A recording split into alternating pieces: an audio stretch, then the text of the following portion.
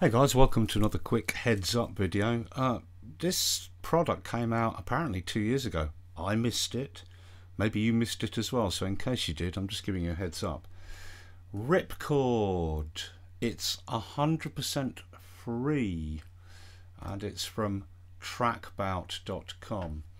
Okay, 100% free, Windows or Mac, and this thing is amazing. It's really, really good. It is a chord generator, and the best thing to my mind of this plugin is that it can load MIDI files of chord progressions, and there are hundreds of thousands, if not more, chord progressions in MIDI file format out there for free on the internet. I mean, just look in the presets here. I went out and within 10 minutes I'd found all these chord progressions, loaded them in just by selecting them as a batch, and they just install. And that's only a fraction of the ones I found within 5 to 10 minutes online free. It comes with some basic presets, which are these ones here.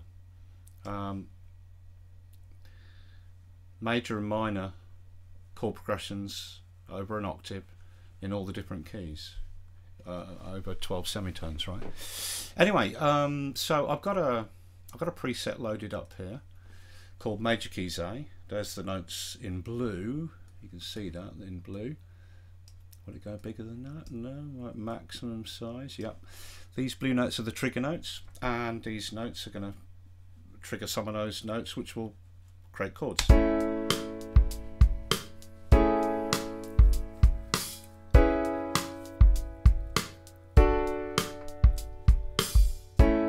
In any order.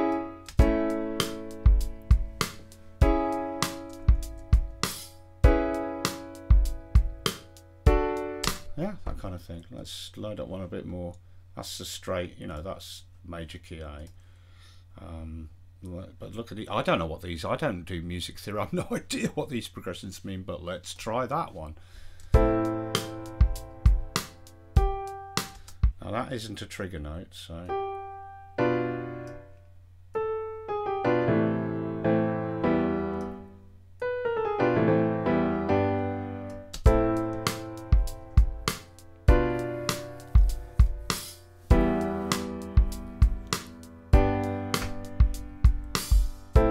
Yeah, fantastic stuff. Absolutely brilliant. Now, it's got some extra features. If you click this button in the middle there, these purple notes appear, and these are trigger notes that you can trigger by clicking on them with the mouse or from your master keyboard.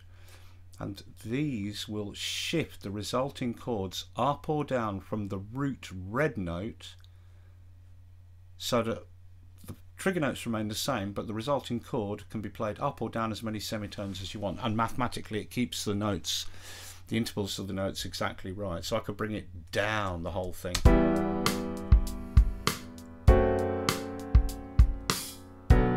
Or we're up here.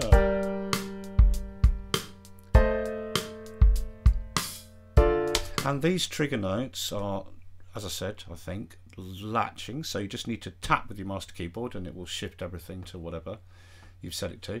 And this load of trigger notes can be shifted up or down your master keyboard, so you can position them exactly where you want relative to your playing area. And if you keep clicking, they'll actually go up and above the trigger notes if you want them above and you want to play with your left hand or something. Okay, so there's that. That's fantastic. There are other features. This plectrum is like strumming, yeah, where the notes become more and more and more separated the higher and higher you push this. And with this arrow thing here, with just the top purple arrow lit, then the notes will play ascending, with the lowest note first followed by the others with a little gap between them, or the more you push this up, more and more and more of a gap. Subtle like this.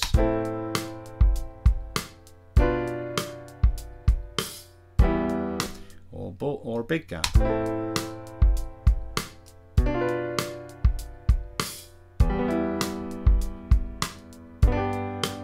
And you can click this and now the notes will play descending from top to bottom.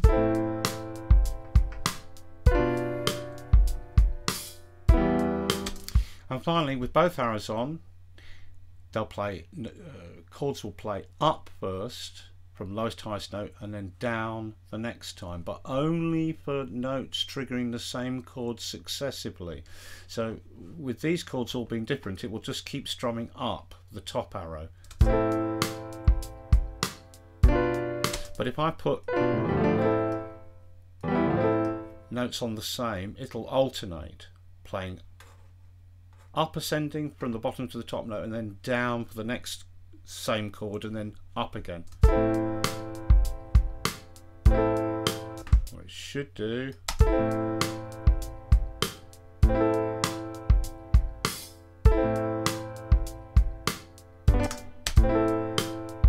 up, down, right?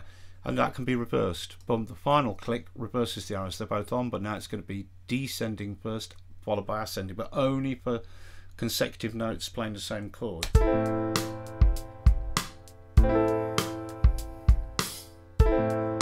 And let's put it back to just ascending only, and you can add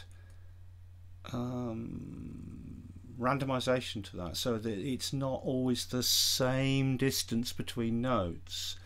The more you push this up, the more that randomization happens.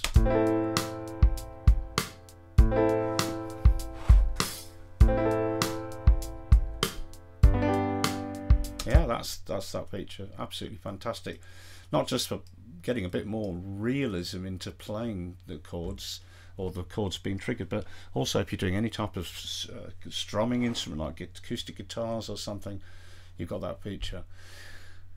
Another thing you've got is the velocity settings here. Let's just take these down. You can, the hammer gives you velocity. Uphill, let's put these on different notes.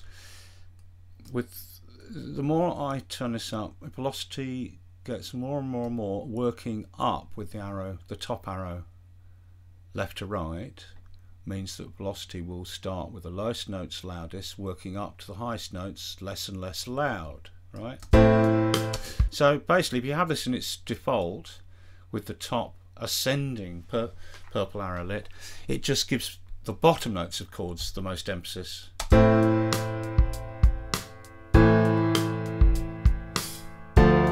But if you reverse it so it's descending, the higher notes will have the most emphasis.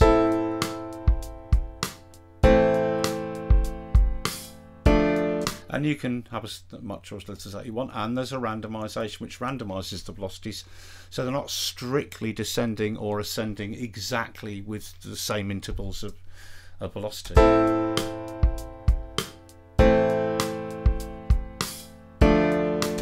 And again, you can have it in both directions, but probably like the plectrum, it only works where you're triggering consecutive chords the same. Now it should do bottom note loudest working up, top note loudest working down, alternating on these three chords.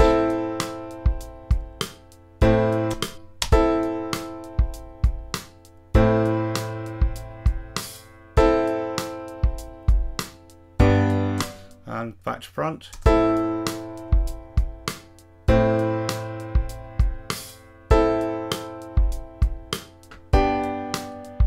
Let's add a bit of that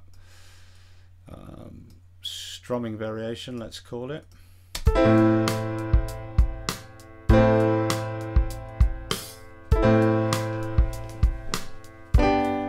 Yeah, good. It's all good stuff. Absolutely brilliant. And finally, the icing on the cake is it will actually record the output. You don't need an additional, like when I first set it up, because I don't like reading manuals, I like to just dive straight in. I thought, oh, brilliant. Now, if I capture those chords at the output, I can then edit them manually. And so in Logic, you can put MIDI plugins in, which modify MIDI notes coming in. So you can put an arpeggiator and whatever. But I was using a third-party plugin, which I've shown already in previous videos, called MIDI FX Freeze, which captures MIDI output from things like arpeggiators or chord generators.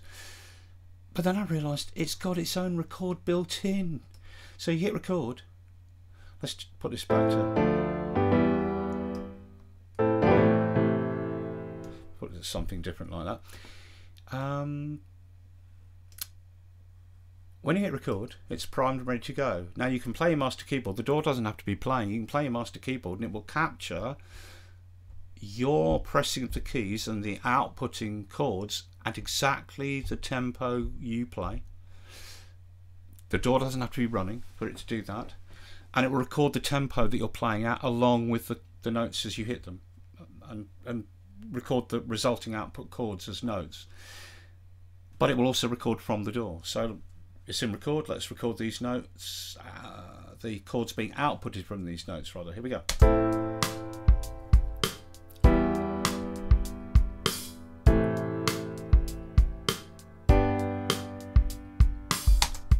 There we go, hit stop, and this box here is now illuminated red. The pattern is in there. Let me just get rid of that one and let's drag it out and have a look at it. And it's got the tempo information, but that came from the DAW and it's the same tempo still, so I don't need to import that. And there are the notes. Now you do get a little bit of spillage. Look, there's a little bit of spillage, some extra notes. Just get rid of those. Now I've put this resulting chord region with all the notes of the actual outputted chords. Oh, there's some more rogue notes there that got left over at the end. I put this pattern on the same track that Ripchord is on, so any notes in these chords that are the same as the trigger notes will just re-trigger it. So if you do put the patterns, the resulting patterns on the same track as Ripchord, you need to turn that off so it doesn't get re-triggered by any of these notes. And this is what we got now. There are the chords.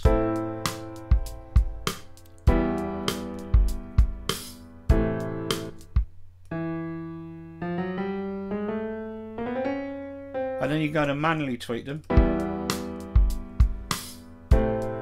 whatever you like, and it outputs everything. So if we were to add some variation like that in the timing of the playing with a bit of randomization and a bit of velocity working up, and then record the output of that. Here we go. Switch it on. Here we go.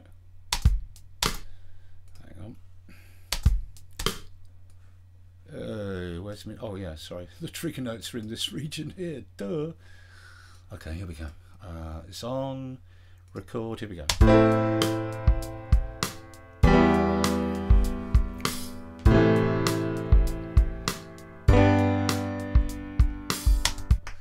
Done. Hit stop. Drag the pattern, and you will see.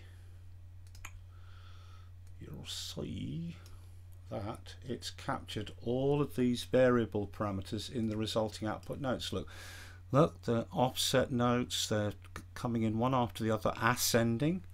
The velocity is loudest at the bottom to quietest at the top. There's a little extra note there.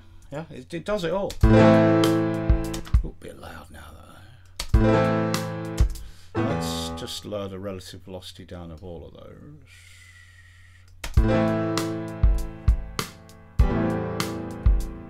Oh, and turn this off so it doesn't re-trigger.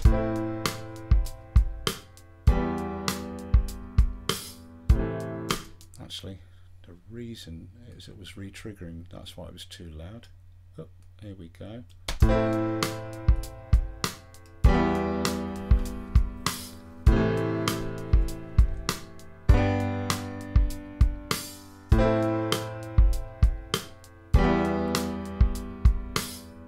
And of course you can just add in your little licks. You know, I don't have any music theory, but here's a chord and I can now add some overlay licks. Add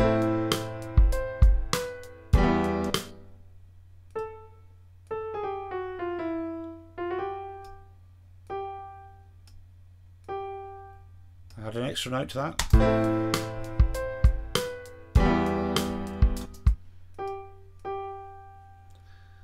Let's have that note from there and let that one sustain across. Here we go.